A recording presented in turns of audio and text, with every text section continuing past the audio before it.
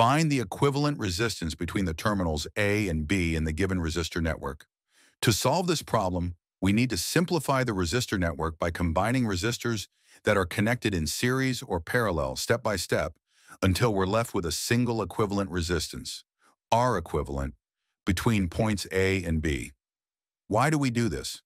Well, reducing a complex circuit into a single equivalent resistor helps us analyze voltage, current, and power more easily. And here's the key. That final resistor must behave exactly like the original network in terms of how it responds to current and voltage at the terminals. So the strategy is simple. Look for series and parallel resistor combinations and simplify them one at a time.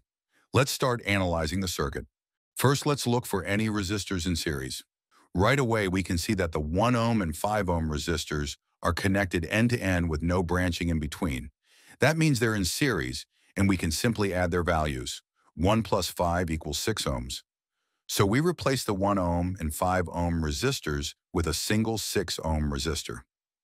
This simplifies the circuit just a bit and gets us one step closer to the equivalent resistance between points A and B. Now let's take another look at what we've got. At this stage, we don't see any more resistors in series, but look closely and you'll spot a new opportunity.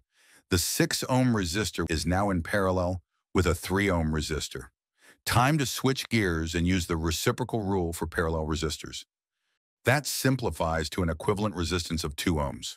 Nice and neat, we can now swap out both the 6 ohm and 3 ohm resistors for a single 2 ohm resistor. Let's redraw the circuit again. See how much simpler it's becoming with every step. Now we're back to a simple case. 2 resistors in series, both 2 ohms. Adding them is straightforward. 2 plus 2 equals 4 ohms. So we replace those 2 resistors with a single 4 ohm resistor. Let's redraw the circuit once again. It's really starting to slim down now. At this point, there are no more resistors in series, but we do have another parallel combination. The 4 ohm resistor we just found is now in parallel with a 6 ohm resistor. Time to calculate their equivalent resistance using the reciprocal formula. That gives us 2.4 ohms. So we replace the 4 ohm and 6 ohm resistors with a single 2.4 ohm resistor. Let's redraw the circuit again, just one more steps to go. Now our circuit is down to just 3 resistors, all connected in series, 4 ohms, 2.4 ohms, and 8 ohms. Since they're in series, we just add them up. 4 plus 2.4 plus 8 equals 14.4 ohms.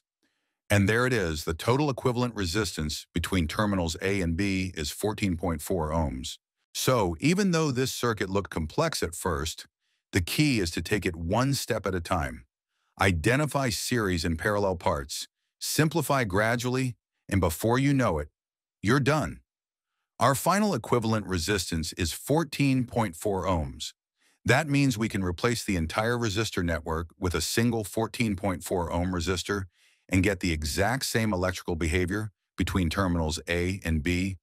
And if you don't happen to have a 14.4 ohm resistor lying around, no worries. You can build the same network and it'll work just the same. Thanks for watching, and remember, circuits always get simpler, one connection at a time.